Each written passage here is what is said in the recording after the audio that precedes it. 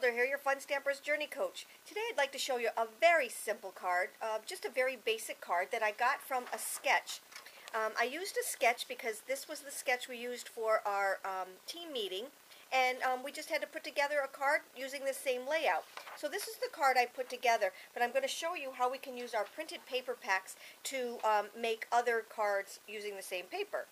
So the paper that I used for this one is called Vintage Paris. I'm very sad because it is retiring, so hurry up and get it now before it's gone. It is absolutely gorgeous.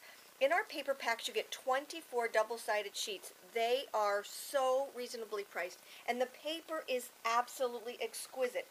It is very heavy cardstock weight paper, and it is printed, like I said, on both sides. So this is the piece that I'm actually going to use today, but like I said, the papers are absolutely gorgeous.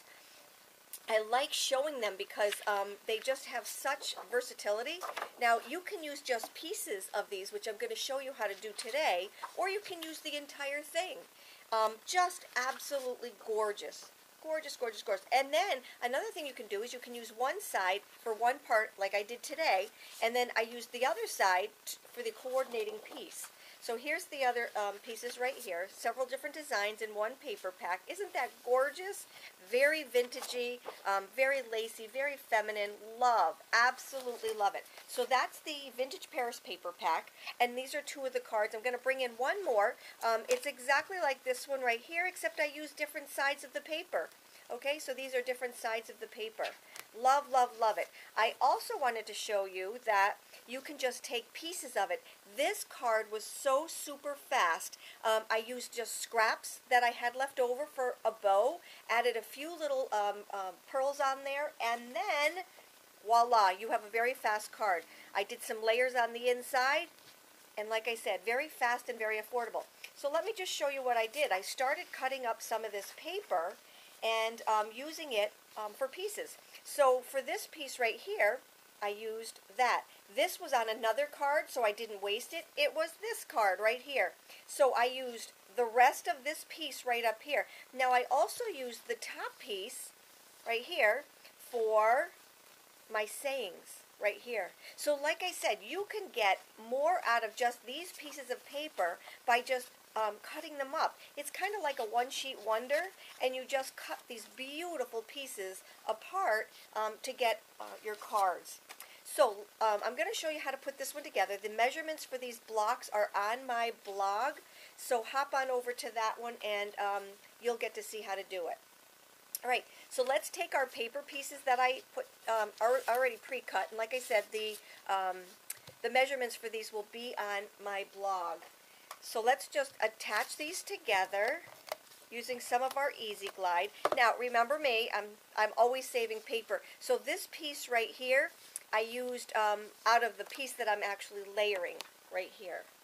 All right, so attach this. And these pieces, these layering pieces, what I did was I framed them, but I just did it with 1/8 of an inch difference right here all the way around. I didn't want a big border, so I just made a very tiny border.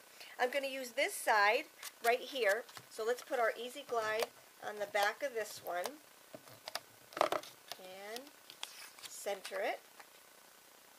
See how easy this goes together? So if you need to do quite a few cards, just cut up your blocks of paper, punch things out, and you're good to go.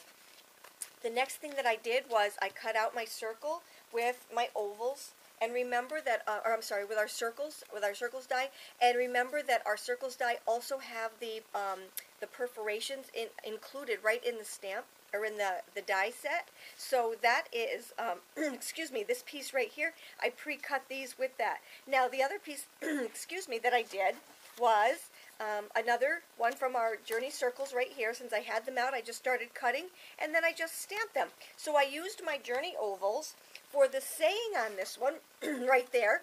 I used the Sentimental Prince, which I love, love, love, love that one. And then one of my very favorite stamp sets is called Love Paris. And this is the piece that I used from the Love Paris. It does come in a bundle, or you can buy them individually. So those are the stamps and the dies that I used for this card. Very easy, very basic things. And now I'm going to just start putting it all together. So let's take our card base. This is a whipped cream white card base, and I'm going to start using some because I love my layers. I'm going to take some of my foam squares and just put them on here because these are the medium size, pretty big. I'm just going to take and put 1, 2, and 3 right down the middle on this one. Take off the little tabs and center. All right? Look at how pretty that is. Just look how pretty that is. Gorgeous card. All right, the next piece I'm going to use is this one right here. Now, look, I could have used, like I said, different pieces to it, but I have this one out. We're going to do it. Now, what you want to be careful of on this is because this is already popped up, we don't want that to be lopsided. So on this side, I'm going to put my Easy Glide. All right, that's just a good tip. And then on this side, I'll just take and put 2 little foam squares. All right. So now why I'm doing that is so that when you lay it down, it's totally even. If I had put foam squares on this side would have been higher than the other side. Does that make sense? Now what I want to do is I want to offset this just a little bit so it overlaps on this side. All right, see how flat that lays and how even that is. So now the whole card is just nice and even. I'm going to do the same thing on this piece right here.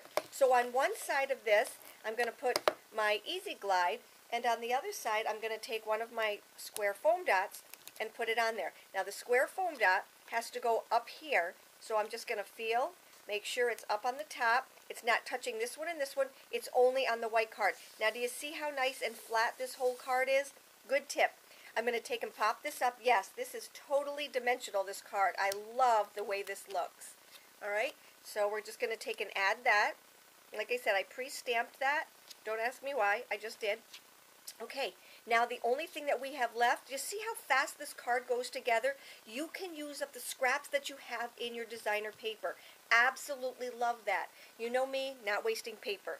All right, so here's my thinking of you that I did on just the scraps that I had left over from this designer paper. Remember, the excuse me, the top parts have less of a design than the bottom parts, so you can use them for things like this. I love that. Okay, now I'm just going to take my my scissors here, and I'm going to make a banner out of this. So I'm just going to cut up the middle, because that's going to show you where the middle of it is, and then cut from here to the middle, and then from here to the middle, and you've got your little banner. Okay? Now I need to just cut off a little bit, but what I'm going to do first is I'm going to just take my crease tool and see how much I need to cut off. I'm going to cut off right about here, but I want to leave some of that really pretty design on here, okay?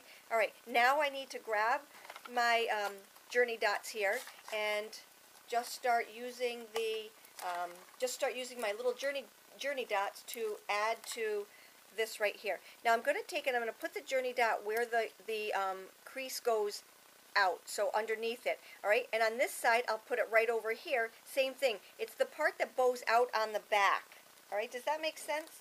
Okay, so let me just grab another journey dot over here, and let's just put it on here, right here like this, all right? So add that to my card right here. And then the very last thing that I need to do, super simple card, okay, is to add my pearls. Okay, here's my pearls. I lost them there for a moment, okay, and we'll just grab, I love taking and adding my pearls with just my let's start with the big one here. We're going to, I just like adding them with my bloom tool, all right, so I just pick them up and pop them right down. All right, so here is the second. We have 3 sizes of pearls on our packs, and just so inexpensive to purchase. So I don't mind using a lot of them. So there's my 3 little pearls to add to it. And if you remember, just to spruce up this one right here, I added 3 little pearls right here. Remember, the only thing that I have on this is 1 piece of designer series paper, some scrap ribbon that I had, and 3 pearls. That's all there was to this one. So that's my post for today. You can see how different the cards look. And then in the same paper pack, remember, here is this one with this designer paper right there. Isn't that beautiful? I hope you liked my post today. Super simple, but absolutely elegant. You take care, have a great day, and come back soon.